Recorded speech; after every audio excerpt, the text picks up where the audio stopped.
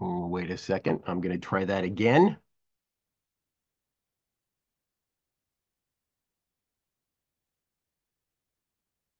Share. Hmm. All right, not exactly what I was hoping for, but this works. Okay, everybody.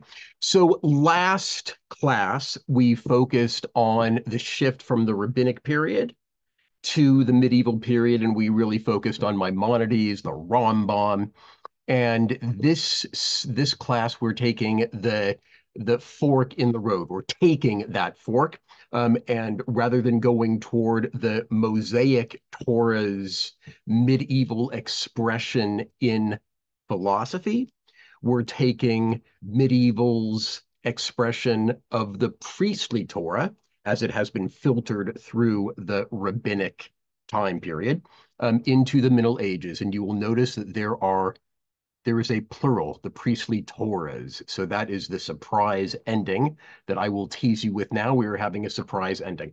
Okay, so we are getting a running start. So we are in rabbinic literature. We are in the Babylonian Talmud and the Midrash, Genesis Rabbah, and we have um, vestiges of the priestly Torah, but not only in halacha, not only in rabbinic law, but also in agadah, in theology. So on the left, you will see this notion of vicarious atonement. So not only do the offerings effect atonement according to the first agadah, but even the clothes, the vestments that the priest wears affects atonement.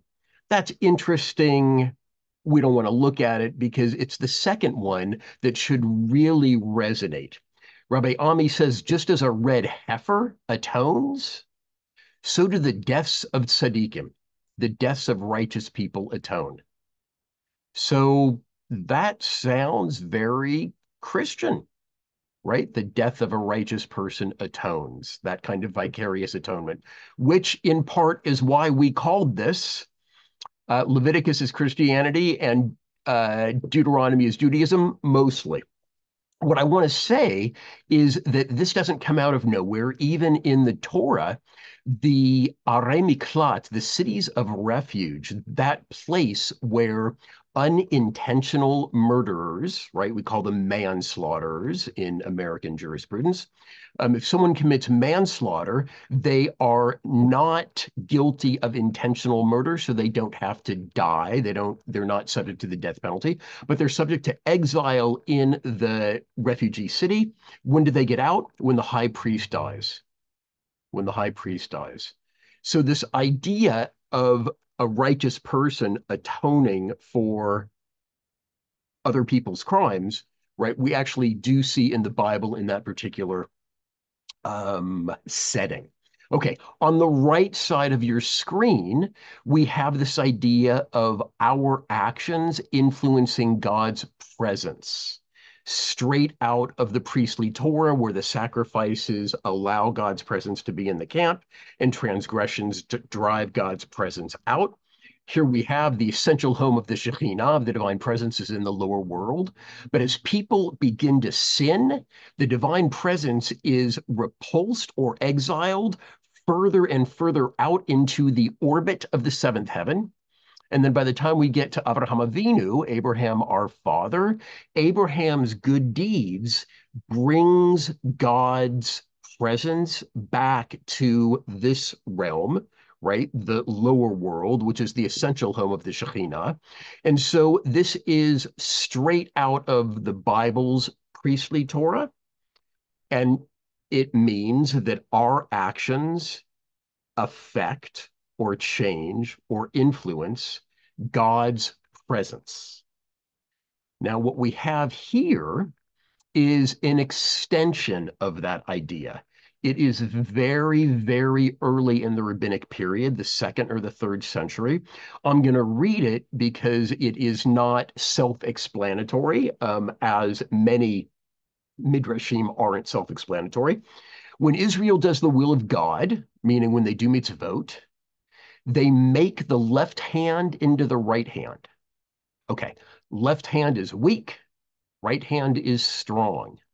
The proof text that they bring for this, the biblical verse that the Darshan, the one writing the Midrash, brings to this is, your right hand, Lord, glorious in power, your right hand, Lord, shatters the enemy.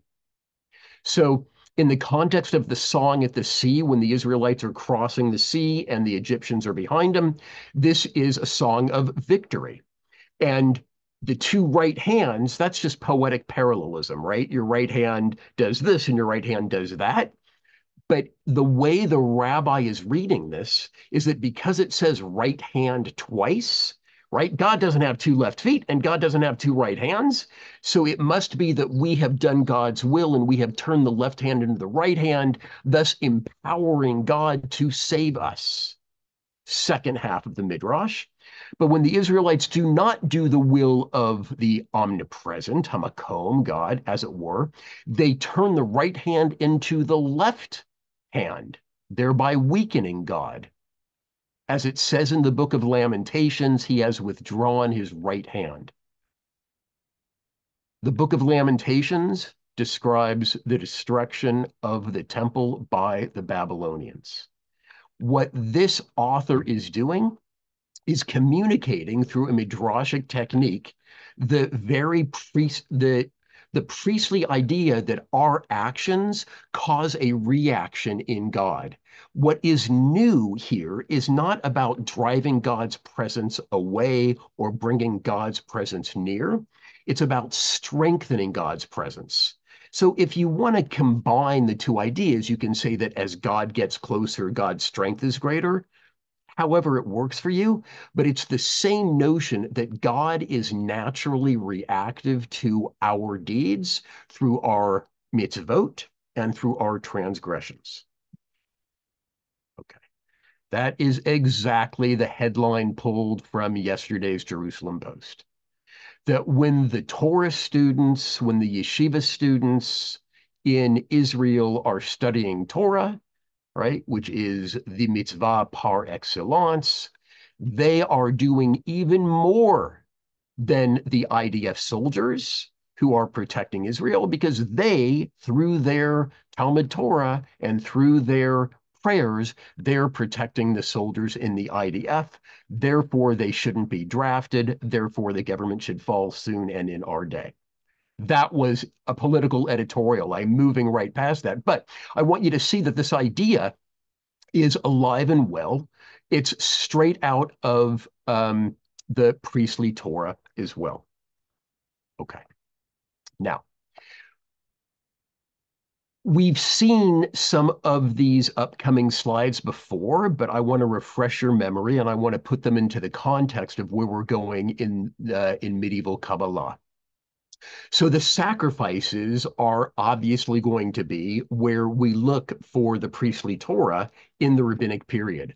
What is so shocking is that there has been a radical innovation in how the rabbis describe the sacrifices in their literature compared to how the Bible in Leviticus described the sacrifices.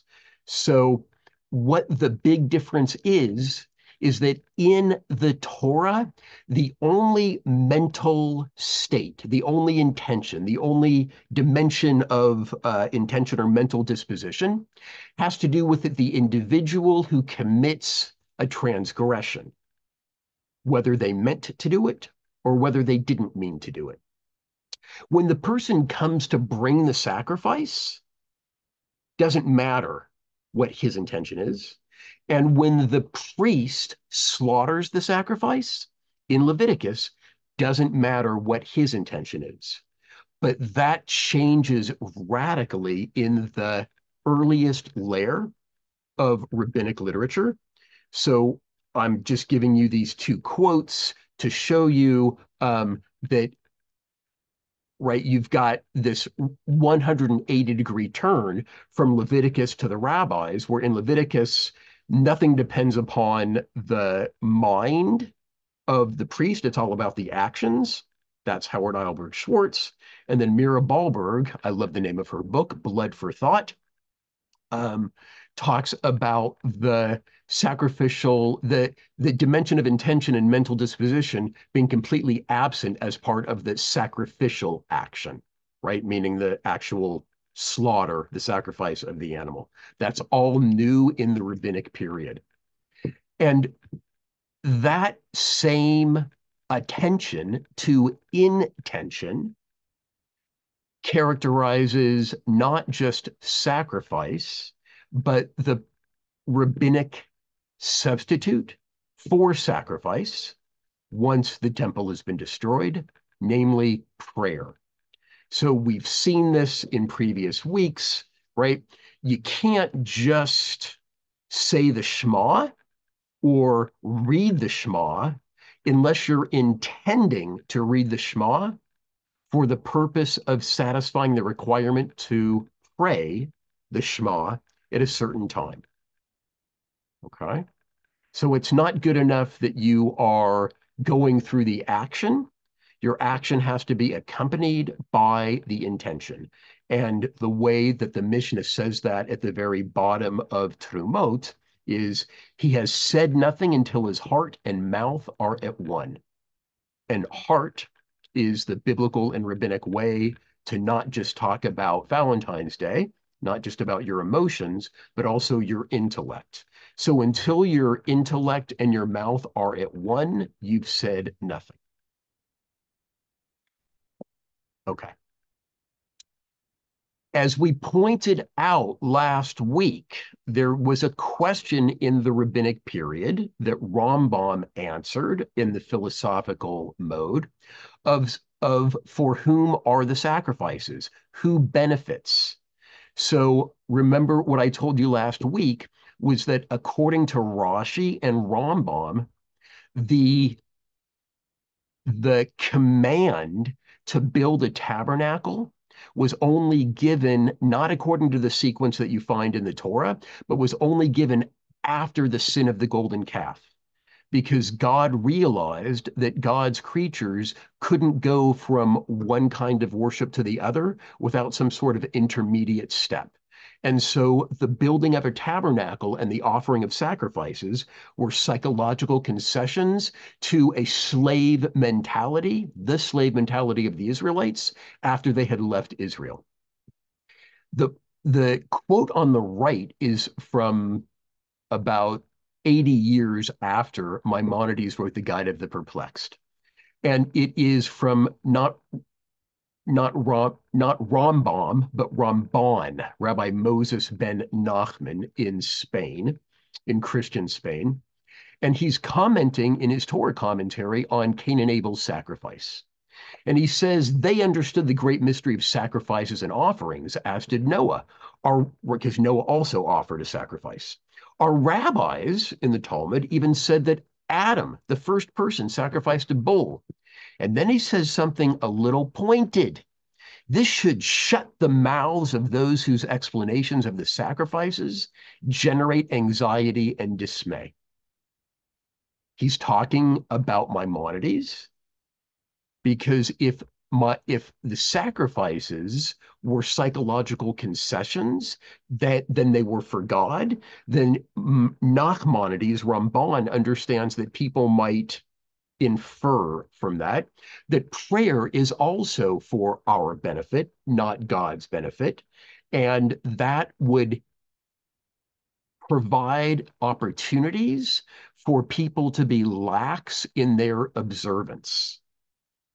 And what we have in this moment in the 13th century in Spain is a series of Jewish critiques of philosophy that argue not only is Maimonides wrong, but Maimonides' explanations and the philosophical explanations for the symbolism of the commandments will lead to a laxity in observance.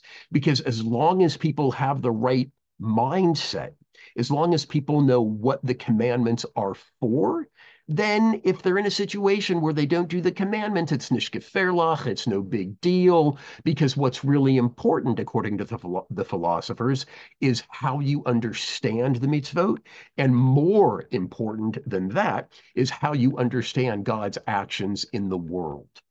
So at the foundation of this argument between the philosophers and the mystics is whether or not the mitzvot themselves are necessary as actions or just understanding that we should be doing things according to Maimonides that promote good behavior, that promote understanding the way God works in the world. And it turns out that this idea of whether intention is necessary or altogether sufficient has a root or roots in the rabbinic period itself. So we have this statement that harachmana liba ba'e, that the merciful one desires the heart. Well, does that mean that the merciful one desires the heart along with the commandment, along with the mitzvah, along with the action? Or if you can't do the action, what the merciful one really wants is the heart. And we have that on the right side. Rabbi Ami said, if someone intended to perform a mitzvah, but was prevented from doing so, it is considered as though he has done it. Right? So that's one statement amongst gazillions in the Talmud, but it is recycled in the Middle Ages, and it is something that then becomes part of the medieval arsenal of the importance of intention. We already took a look at the top left statement last week, but the bottom left statement I have heard from rabbis who seem to misunderstand this. So this is a statement at the very end of a Mishnaic tractate dealing with a mincha, minachot, a grain offering, that it doesn't matter if you offer a bird or a meal offering or an animal, right? As long as you have directed your heart towards heaven. That does not mean it's the intention that counts, because you still have to offer something. You still have to offer an animal or a bird or a meal offering. And then you need to have the direction of your heart toward heaven. So there are these statements that can be confused for emphasizing intention over action, but that's not what menachot means. And in Shabbat, it's also not what Rabbi Ami is saying, because for Rabbi Ami, you need to have been prevented from performing the mitzvah that you intended to do. So it's in a very specific circumstance. Okay. It seems as though in medieval Spain, there was also a critique by rabbis of Jews that they were going through the commandments without having their heart in it. And so the most important book for about 150 years in Spain, written in Arabic, was what has been described as a Sufi, which is Islamic mysticism, a Sufi handbook of Jewish piety. And it's called Duties of the Heart. And in this book called Duties of the Heart, what Bachya Ibn Bakuda does is to juxtapose duties of the heart and duties of the limb. There are those duties of the limb, the mitzvot that you have to do, but that doesn't preclude you, that doesn't exempt you from duties of the heart. And again, by heart, he means the mind. And he says something that, again, seems to privilege, and I don't really want to say seems, it privileges the intention over the action. The thought of a good deed by a true worshiper and his desire to carry it out, even if he proves unable to do so, may be balanced against many a good deed carried out by others. Oh my God, that's a lot more than Rabbi Ami said. So if those good deeds carried out by others don't have the proper kavanah, right, then they can be balanced out by the thought of a good deed by somebody who does have the proper kavanah. And he goes on to say, inward obedience, however, is expressed in the duties of the heart, in the heart's assertion of the unity of God, the belief in him and his book. And his book is not the Talmud, but it's the Torah. In constant obedience to God, in fear of God, in humility, love, complete reliance upon God. And then this is just important. I want to point this out, submission to him. You know how to say submission in Arabic? Islam. A Muslim is one who has submitted to God. And so you can very much hear the echoes of Islamic mysticism and Islamic piety in this. Okay. But this does seem to elevate the intention of the, it seems to elevate the importance of intention over the deed, because it says that the thought of a good deed, even if you can't do it, can be balanced against many a good deed carried out by others who don't have that same intention. Okay, that's radical in Judaism. A little later, so that was 11th century, this is early 13th century, there is a development in the Pyrenees, right, in that area between Spain and France. This group of Jews is called the German Pietists, Hasidei Ashkenaz. It's my impression that not a lot of people know all that much about this group. But this turns out to be a really important transitional group. There were only a couple of books that came out of this very small group, but those books had incredible influence. And because they were published in the Pyrenees, they influenced both what was going on in Spain, in Sfarad, in the Sephardic world, and in Ashkenaz, in the Ashkenazic world. Okay, so this now brings us back into the world of history. Yehuda Hasid's most famous work is called Sefer Hasidim, right? The Book of the Pietists. It's a handbook which charts a course for personal salvation by, quote, striving to discover limitless new obligations hidden in Scripture. So, new obligations, folks, that we didn't know about before. All aspects of the Hasidic life are to be lived in total dedication to serving God, comparable to the burnt offering that was totally consumed on the temple altar. So they're looking for new mitzvot, new ways to serve God. And here's the importation and the explanation of the Crusades, right? The Crusades began in 1096 in this area.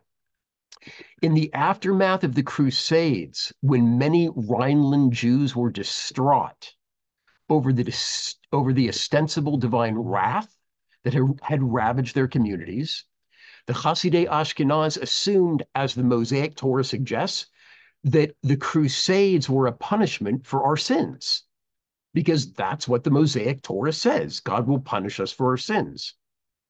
If so, then the road to redemption would be paved by renewed dedication to a life of divine service. The upside of this Mosaic theology of being punished for your sins is that if you're responsible, if you're complicit in the punishment, you can then pull yourself up by your bootstraps and be responsible for your subsequent reward. We saw this theology after 9/11. Jerry Falwell said that the downing of the Twin Towers was a punishment from God for the United States, for American permissiveness of homosexuality, and that the Twin Towers represented phalluses. And so God was punishing us in a way which we could work backwards to know what our sin had been. Very good biblical theology. It's called measure for measure. We have it in the Bible. We have it all over rabbinic literature. So here is where we get the elements for an explosion of the priestly Torah. An unprecedented and unorthodox component of Ashkenazi piety from these same people, Hasidei Ashkenaz, was an obsession with tshuva, penance, apparently influenced by Christian monastic traditions. Excessive asceticism was perceived as a way to atone for known and unknown transgressions, like the ones that brought on the Crusades. Sefer Hasidim references Isaiah's suffering Messiah, right? That's the Messiah in Isaiah who suffers to atone for the sins of his generation, which is a cornerstone of Christian theology. Vicarious atonement, the notion that one's sins can be absolved by others, provides an opportunity for the Hasidim to atone for the sins of others. If it was other people's transgressions that brought on the Crusades, if Hasidei Ashkenaz can increase the number of mitzvot, and the performance of those mitzvot can atone for those sins that had brought on the Crusades, bring on those extra mitzvot. Specifically, the pietist way of life was imagined to atone for the sins which were responsible for the Christian crusades in the Rhineland, which ravaged local Jewish communities from the late 19th to the early 20th century. One of the primary focuses of Hasidei Ashkenaz was prayer.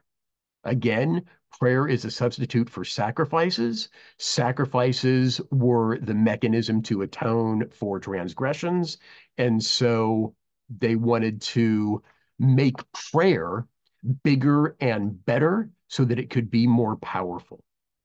So the person that wrote Sefer Hasidim was horrified by even small variations in the text of prayers, as said by the Jews of France and England. If the prayer has been slightly modified and no longer has the correct words or the correct number of words, or if the prayer doesn't know the secrets of prayer or is not worthy of such prayer, then the prayer loses its power to influence God.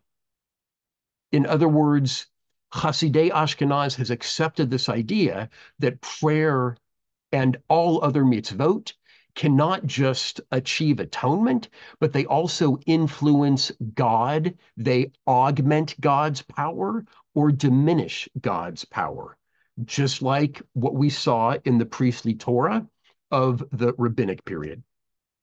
In the words of Gershom Scholem, the enormous concern shown for the use of the correct phrase in traditional texts and the excessive pedantry displayed in this regard reveals a totally new attitude towards the function of words, a renewed consciousness of the magic power inherent in words.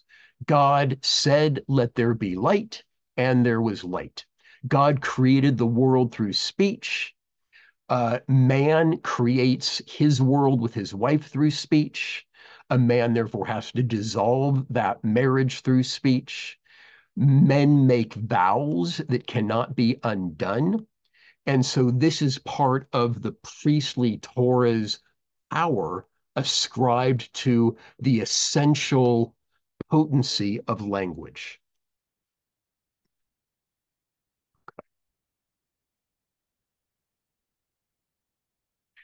This has a parallel in the priestly Torah, but it is not new in the Middle Ages because it's in rabbinic material, but this idea that God is within us, right? The divine immanence, which animates creation, finds its personal corollary in the soul of the individual. Hasidei Ashkenaz understands the idea that God is on the Israelite side, is in your midst, by the fact that divinity is within each individual. God dwells within each of our souls. I understand this to be a direct polemic against Christianity.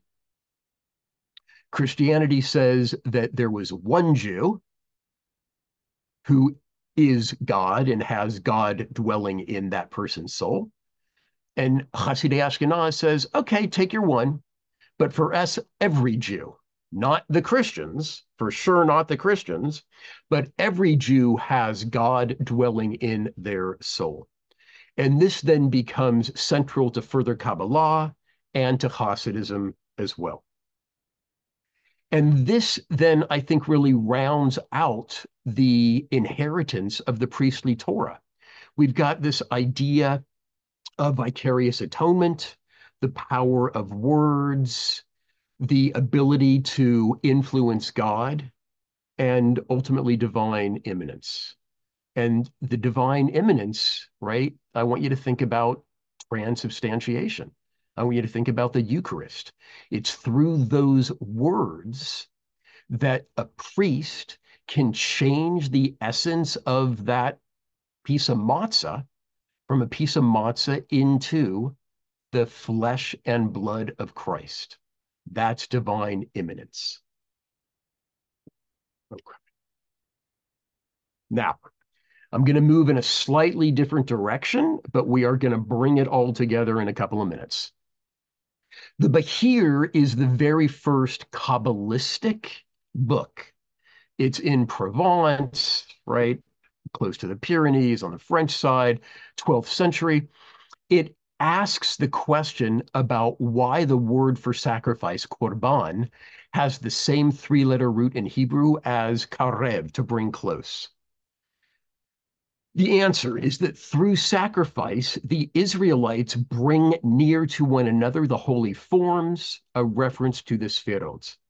That when the sefirot, those aspects of godliness, are disjointed, are separated, what we can do through our sacrifices, or now what we can do through our prayer with the proper intention, or our mitzvot with the proper intention, is that we can affect divine union where there had previously been separation or disunion.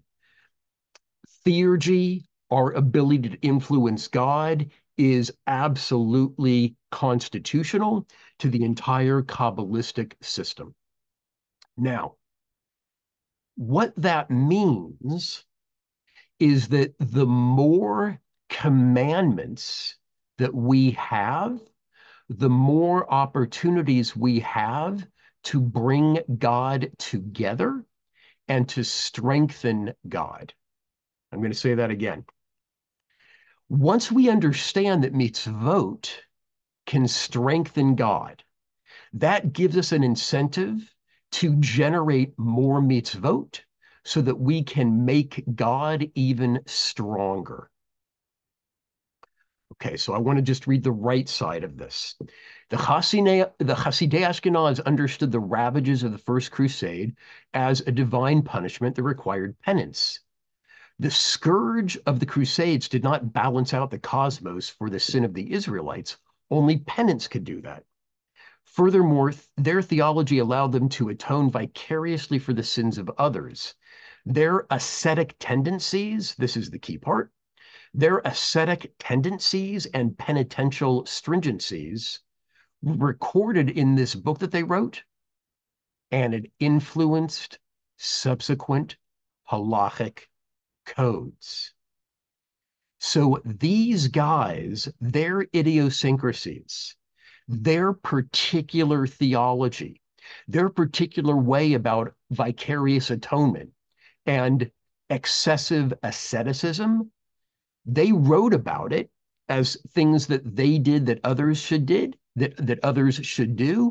And that then becomes incorporated not only in the Zohar, but in the Shulchan Aruch as well.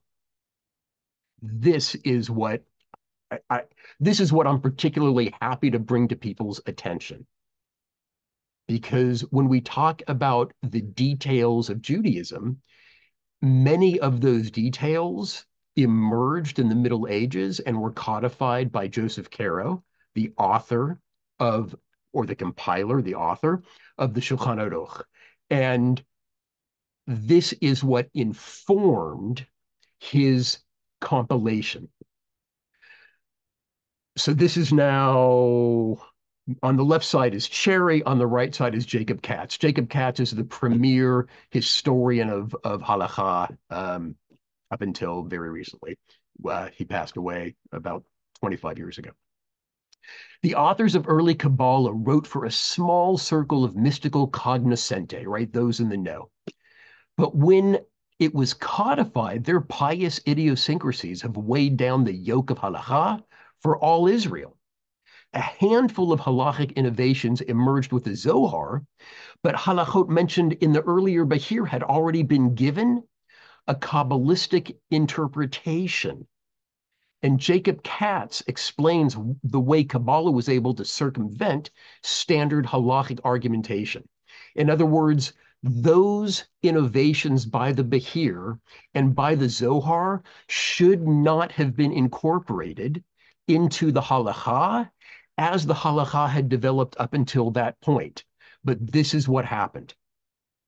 Joseph Caro absorbed Zoharic prescriptions and granted them a higher status than had any halachist before him. He yielded to Kabbalah to the utmost extent possible for a halachist of his nature, because once a detail, even a minor detail, even if it was of little weight, even if it had been innovated the day before yesterday, once it became Kabbalistically interpreted, once it was understood to actually have the power to move God or to strengthen God, it assumed a metaphysical significance that vindicated its implementation regardless of its place in the halachic hierarchy. In my own words, once these relatively marginal and late halachic details received a Kabbalistic interpretation, then they became part of the mechanism that Jews put into play in order to promote the strengthening of God, in order to elicit the felicitous byproduct that God would then be able to protect the Jews. Because in the 13th and 14th and 15th centuries, things were not good for the Jews, particularly. In 1391, that kicked off 101 years of pogroms and oppression and persecution in Spain, one of the places with the largest Jewish communities. Tens of thousands of Jews converted to Catholicism, some sincerely, some not sincerely. In 1492 was the exile of Spanish Jewry.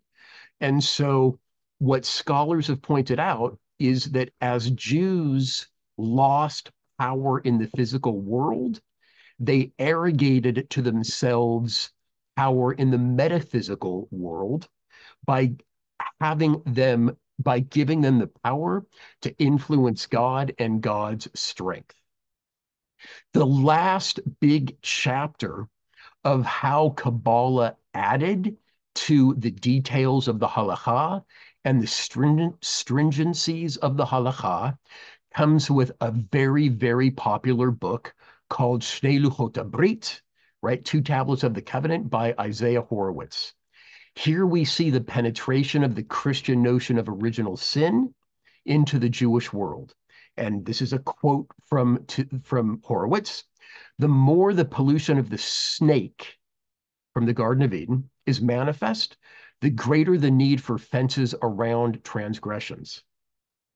It's necessary to add more prohibitions.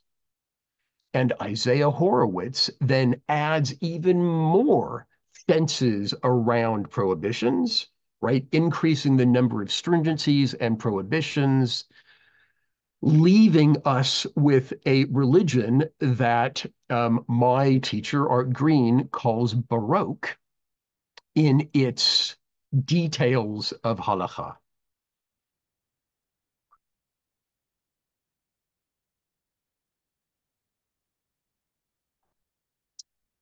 When Jewish observance was lax, the machinery of halakha was engaged to foster greater piety. Joseph Dan, one of the great scholars of Jewish mysticism, the only weapon in the hand of man, Jew, when he tries to assist the divine power in its mythological war against evil, are the mitzvot, the ethical and ritual mitzvot, those listed in the halacha, those described in ethical works like Sefer Hasidim, and the many new demands and customs introduced by Isaac Luria and Joseph Caro in Sfat in the 16th century. Every good deed always frees a spark, and every sin always strengthens evil. This, my friends, is the culmination of the priestly halacha in the Middle Ages. And I could end our series right here, but you will see that my title is From the Rabbis to the Priestly Torahs, plural, of the Middle Ages. And so what is that second Torah? I would like to introduce to you a man named Prophet Duran. He was also from that kind of Pyrenees area, Provence, Catalan, educated in Germany in parts. He is not particularly well known outside of the academy. But one of the interesting things about him was that he was forced to convert to Catholicism in 1391, along with tens of thousands of other Jews. Even before he had converted, Prophet Duran lamented the neglect of Torah study within Judaism and lamented the focus on Talmud. And so this particular person, who was a scholar by everyone's estimation, was the greatest champion of learning Torah that had been shown great disdain in his day and in generations prior by the scholars of France, Spain, and Germany. So he wants to promote the study of Torah. So at this point, I want to remind everybody that we have the elevation of both Kavanah and Torah. And the elevation of Kavanah isn't just in the mystical world, it's also for the philosophers, right? It's about what you think, it's about what you understand, it's about what you know, right? Maimonides said the way to love God is to know God, and the way to know God is through the study of nature, through the study of physics. By adopting Kavanah as the defining factor in Jewish identity, Duran solved his own circumstantial problem as well. For him, too, the outer form of being a crypto-Jew or a nominal Christian didn't signify the inner truth. By stamping mechanical observance of the commandments as not only insufficient, the way Bachia did too, but indeed potentially pernicious and harmful, he has leveled the playing field between Jew and converso. The performance of a few commandments with full and passionate intention by a converso or a crypto-Jew becomes superior to the perfunctory performance of many mitzvot by a Jew who has not been converted.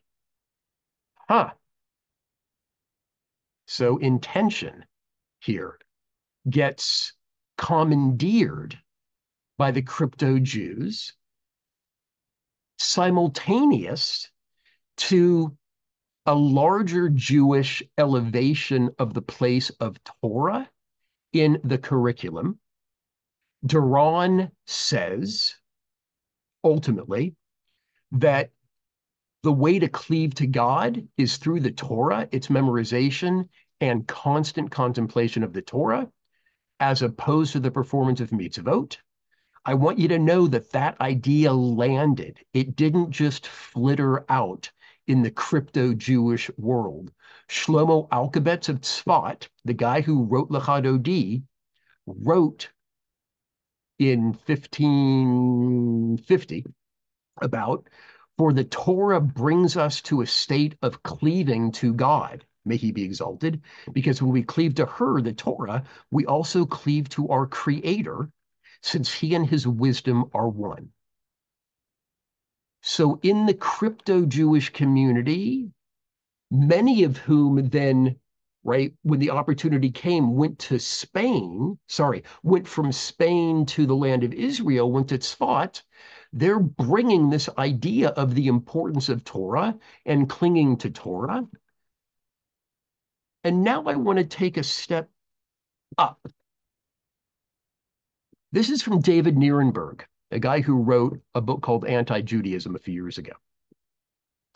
And he said that the flood of baptism that swept over Spain in the decades around 1400, after the first pogroms in 1391, filled much of the available space between Judaism and Christianity with converts, some sincere, some insincere. And then after 1492, those Jews who didn't convert left, right? The Inquisition wasn't against the Jews. The Inquisition was against those Jews who had converted insincerely. From outside of Spain, as far as Spain's enemies were concerned, their unprecedented evangelical success had created a Jewish empire threatening the world with its tyranny. That just gives you an idea of how Spain was looked at as so Jewish because of their unprecedented evangelical success. This is now from a Jew who had been forced to convert in Portugal, but when he went to Germany, reverted, right? Or when he went to France. When he went to France, reverted to Judaism. As a result of forced conversions, the province of Toulouse was sown with Jewish seed, and many of the descendants of these Jewish converts are still uncomfortable in the faith which their ancestors accepted so reluctantly. It would not be far-fetched to assume that these Jewish converts in France from these Jewish converts in France stem the Lutherans who have sprung up everywhere in Christendom. In other words, scholars suggest that it was crypto-Jews and Jewish influence and sincere converts that contributed to the emergence of what became the Protestant Revolution in 1517. Amongst the evidence they include in these arguments is that the critiques of the Trinity that we see in the beginning of the 16th century, they were using Jewish medieval exegesis or parshanut. They were using Jewish understandings of the Torah against the church that Jews had been writing in the last several hundred years. And in those disputations that you might have heard of, the claim was made about the humanity of Jesus. And so what we have in the Reformation is sola scriptura, the prominence of the Torah, of the Bible and nothing but the Bible, a rejection of the Catholic oral tradition, Trinitarianism, and we see the beginnings of humanism and Unitarianism, challenges to original sin at this time, and as we talked about in the first class, or the second class, challenges to the Eucharist, where the Eucharist goes from being understood as the flesh and body of Christ to a symbol of the flesh and body of Christ. And so what I want to say is that the second priestly Torah of the Middle Ages resulted in Catholicism. And as the crystallization of Catholicism against the challenges of Martin Luther and the other early reformers who caused the Protestant Revolution, forced the Catholic Church to become ever more priestly in their particular version of the priestly Torah. And with that, I am going to stop and take questions from Ari. Apparently, everything was so clear. There's like no questions. People are like, "Oh, this was easy." No, I think that there was a lot there. Of Too all the much.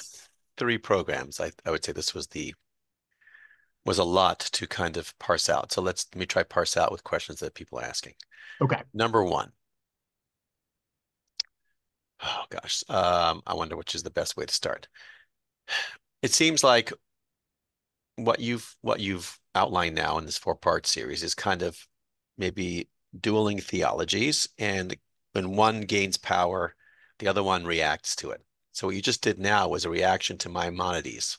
Today's lecture was a reaction to the prior lecture. That's why you had to be there to understand what Maimonides was arguing, which happens in our society. We always see kind of extremes, and it always depends what's going on in the world, right?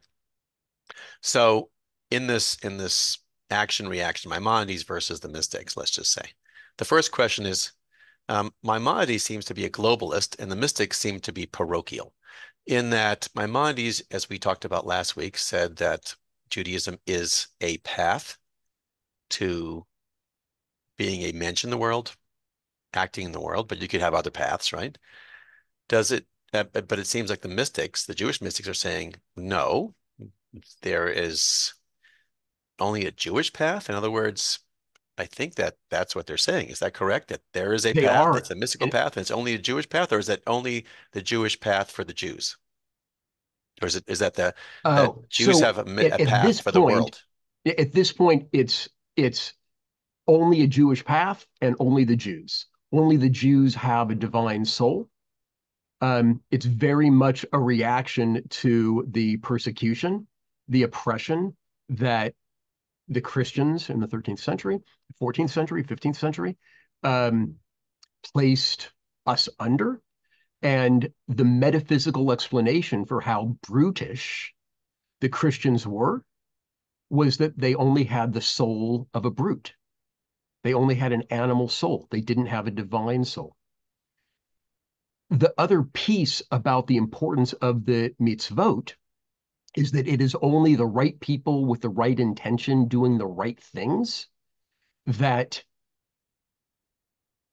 helps God in this metaphysical war between the forces of holiness and the forces of impurity. And so if you think that God doesn't really need you to do to keep kosher because it's all about health reasons and you can stay healthy um, in other ways, the Kabbalists are coming to tell you that the importance of the mitzvot are through their performance, not through the understanding of their intent. But just to make it clear, according to this theology, Kabbalistic theology, the Jews are basically controlling the future of the whole world. Yep. It's not just a path to greater knowledge, learning, and being part of a global world together with other faiths, correct? Right. So the Holy Land is being fought over by the Christians and the Muslims. We Jews have no power in the physical world, but we arrogate to ourselves supreme power in the metaphysical world. And so I want to make sure people understand that when the Chabad people find you in New York City and ask if you put tefillin on or wherever in the world, or they give you candles to light for Shabbat, what they're doing is they want you to do the mitzvot because of this theology that you, if all the Jews do it, but they don't ask, they ask, are you Jewish? Oh, have you put your tefillin on? If all the Jews do it, then the Jews, according to this theology that you've outlined, can change God and change the world to bring the Messianic age. Is that correct? Yeah. That's what's going on there? And if you think Change. about, there's a statement in the Talmud that says, if all Jews were to keep two Shabbatot, the Messiah would come. Now, I always had understood that as rabbinic hyperbole. And it may be, it absolutely may be rabbinic hyperbole. But now that we have uncovered this priestly Torah, that very well could be a statement that if all the Jews would do all the mitzvahs on two Shabbatot in a row, it would make God so strong that it would empower God to bring the Mashiach. There's all kinds of indeterminate agadot and halachot in the Talmud that might fit into one category, a priestly category, or might fit into a Mosaic category, but we don't really know. But now there is an enchantment that these agadot have, where we used to just think, oh, that's the rabbis being the rabbis. It's still the rabbis being the rabbis, but it might be this kind of priestly Torah that understands that when we do mitzvot, we turn the left hand of God into the right hand and strengthen God. Right. So we have to all unpack that. People ask about the Zohar. So I don't know if you mentioned the Zohar was apparently published by Moses de Leon somewhere between 1240 1305.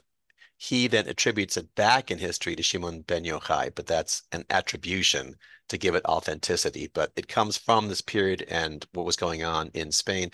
I will say, since I was recently in Spain with CSP, this program as part of the Spiral Learning was terrific. We were in Catalan and we were down the south, and it's really amazing that you put all this together for me in that regard. Okay, going back to mystical Judaism versus, can we say, philosophical Judaism, I guess is, could you study both?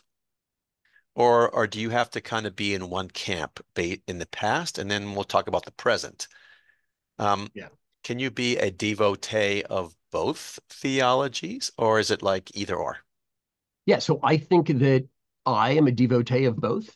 Um, and there's certain things that I take from the priestly Torah, certain things that I take from the Mosaic Torah. I am grateful to be an heir to both Torahs. And the person who I think particularly embodies that both model is a guy that was one of the students of Prophet Duran, whose name is Hasde Crescus. So Hasde Crescus is from northern Spain. His son was killed in those pogroms in 1391.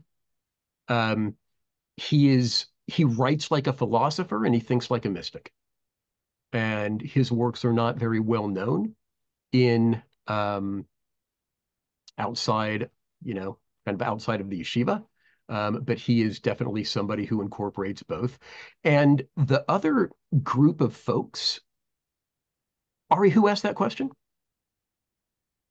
I don't recall, it's in the Okay. list here. So the other group of folks who I think do an amazing job of thinking with both sides of their head, if I can use that expression, or straddling Mount Sinai, um, are the Italian Jews.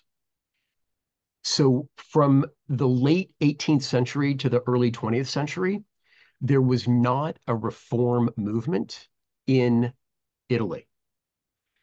The absence of a reform movement in Italy allowed the traditionalists to not be looking over their left shoulder, to have to shore up orthodoxy. So there's a guy named Elijah Ben-Amojeg, who was one of the early respondents to Darwin, um, who who de the word is demythologize. He takes some of the mythological silliness out of the Kabbalah, and he's very much a Maimonidean. Samuel David Luzzatto is another one of these Italians. But Ben-Amojeg is best known in the Jewish world for popularizing Sheva Mitzvot B'nai Noach, the seven Noahide laws.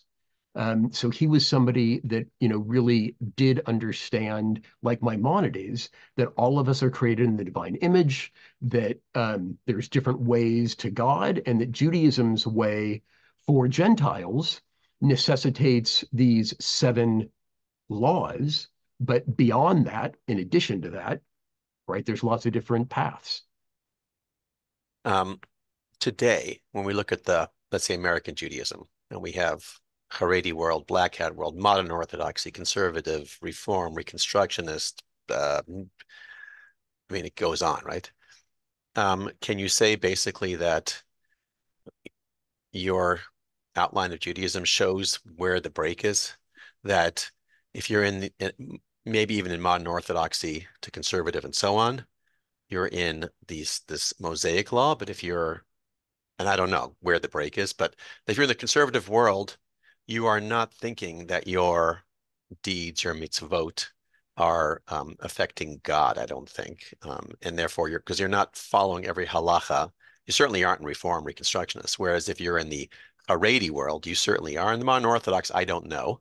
But Yeah. so are we basically, the reason we can't talk to each other in a way is because we're living two different theologies. We're So Jewish, so but let's start with the ultra Orthodox world, okay? So I say within the Haredi because Haredi I don't know world, what ultra ultra is. Orthodoxy in Hebrew is called Haredi. Right. You've got two groups. You've got the Hasidim and the opponents of the Hasidim. The opponents of the Hasidim are called the Misnagdim. Both of the Hasidim and the Misnagdim are Kabbalists. The difference is that the Misnagdim don't believe that we can ever intellectually, cognitively access the divine that is immanent in the world through anything other than Torah. That we just don't have the faculties, we don't have the intellectual faculties to experience divinity in the world. The Hasidim believe that we do. And that's why the Hasidim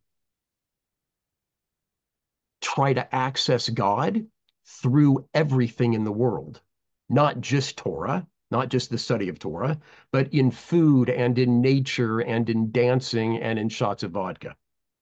So there's a theological difference there that we haven't yet gotten to. That's something that comes out in the 18th century. And Ari, we are all heirs to conflations of the priestly Torah and the Mosaic Torah, just like the rabbis were heirs to both, and there were some laws and ideas that incorporated both. Every subsequent version of Judaism is an heir to what came before it. So it's very like you're not really going to see a distilled priestly Torah or a distilled Mosaic Torah. My interest in this as a rabbi is to help chained women who are divorced and their recalcitrant husbands refuse to give them a get, to give them a divorce. I know what I want to happen. I feel like if I can explain that we should be more proactive on the side of the woman as a result of our rejection of this idea of words creating new realities that formed their marriage, and therefore the man's word is required to dissolve the marriage. I feel like Jewishly that makes me feel better and gives me a stronger argument to be able to then help those agunot, to help those chained widows, right? They're not always widows. Those chained women to recalcitrant husbands. Um, but there's other ways in which I think conservative Jews and specifically um, adherents of Heschel understand that deeds of righteousness, deeds of loving kindness, deeds of compassion do strengthen God. It's not the ritual deeds that strengthen God, it's the ethical deeds. And so that's the line that that Abraham Joshua Heschel and Art Green have pushed. And so it gets a little messy when you try to slot in biblical theologies into contemporary denominations. Well, other than giving us lots to think about, I think what you've shown us is that the depth and beauty of our Judaism is that it has these strands in it, and sometimes the strands are mixed, and sometimes they're separated, and depends on the person and where you are for Shabbat, I guess. Whether it's in a shul, what shul you're in, whether you're at home or you're at the beach, and but at least you can look into your Judaism and see these. So what I think everyone is saying is we appreciate that you've kind of taken it apart a bit for us. The last question, well, there's two last questions. One is, I think what you've shown is that historical context is important to understanding the evolution of Judaism. Do you think that basically Judaism, is incredibly influenced by its surrounding political situation? So it's not just like, hey, Judaism was given. I mean, I think you think this obviously, but there is a serious impact on what's going on in the world to understand the evolution of Judaism where it is today. Yeah, and I think the most important recent development to demonstrate the truth of that is that now you pretty much can't be a Talmudist if you don't know Sasanian Persian, right? If you can't read the other literatures that the rabbis in Babylonia who contributed to the Babylonian Talmud were reading, then you can't claim to be an expert on the Babylonian Talmud. That is a relatively new phenomenon. Yaakov Elman from Yeshiva University is the guy that pioneered. He learned Sasanian Persian and Shai Secunda, and I think one of the last books that Shai Secunda wrote was called the Persian Talmud instead of the Babylonian Talmud. Yeah, whether it's Kant or whether it's the American pragmatists, look, like Mordecai Kaplan was so influenced by the school of American pragmatism. So we've got it, pretty recently in American Jewish history as well. But whether the influence is Hellenistic, Christian, Persian, Aristotelian in the Middle Ages, Sufi, right? I hate to break it to you folks, but we're an itsy bitsy teensy weensy people. And we have made outrageously disproportionate contributions to the world. And we have been heavily influenced by what's going on in that outside world, and to our benefit. People here have recommended that we take the Haredim in Israel who believe sincerely that they are saving Israel and the world, and we just parachute them into Gaza tomorrow, and maybe that will solve the problem, and we'll get our hostages back. Is that a fair statement? We can always try don't it. answer that. Ari, you don't know until you try. I think we should take some of them. I know some here who told me that we put on our tefillin and God will protect us in Israel. And I was like, okay, well, we'll send you in first. Last question, Judaism and Christianity. So you talked about kavanah, intention. That seems to be really where Christianity is. It's not about necessarily deed. It's about thought. It's about what you think in your heart, what you believe. And that's way more important than actually actions. I mean, there's not the mitzvot have been replaced, right? And so that's the beef between Protestantism and Catholicism, right? We're not even talking about Eastern Orthodoxy. Let's just